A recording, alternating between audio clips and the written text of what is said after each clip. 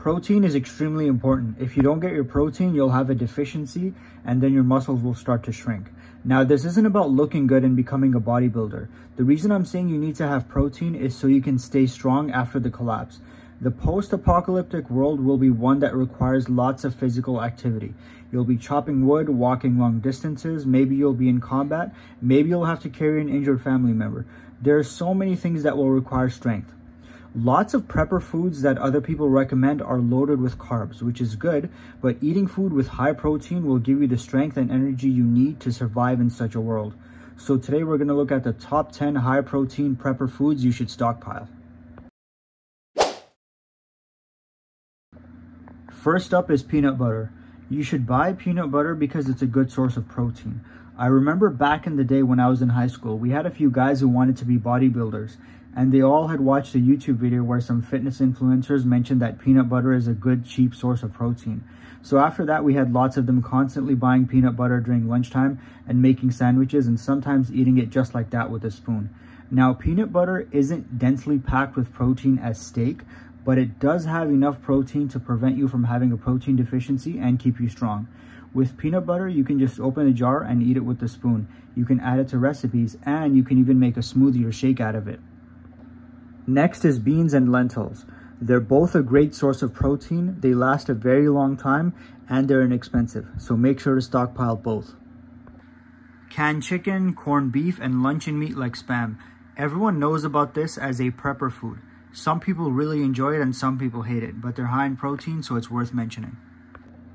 Quick oats aren't usually seen as a protein food. People usually associate them with having carbs, but they're a good source of protein with about 10 grams of protein and 54 grams of carbs per cup. They also last a long time and are very easy to prepare. Since these have both carbs and protein, they're a good food to have and are basically a whole meal on their own. Protein bars are ready to eat and are high in protein, but they aren't something that lasts a really long time, like beans or oats. The reason I would have these is for keeping in a bug out bag or vehicle survival kit. That way, if I have to evacuate my area, I just pull out the protein bar and eat it without worrying about stopping to pull out a propane stove to cook food and then eat it. Canned tuna is one of the cheapest foods on the list. It's high in protein, with a can like this having about 39 grams of protein, and tuna is ready to eat right out of the can. Powdered eggs. Regular eggs are great and they have lots of protein, but unless you can can them, they will expire very quickly. They aren't a super long-term prepper food, so that's why I like powdered eggs. They can last about 10 years. They are pretty easy to prepare as well. Just add water and cook them up. Canned crab meat isn't something I've ever heard other preppers mention, but it's high in protein and lasts very long. Canned salmon is good too. Both of these foods are nice to have once you get bored of the usual canned tuna. Beef jerky. This is another food that has a decent shelf life because it's dried. And I keep beef jerky as a bug out bag or vehicle emergency kit food because it's ready to eat.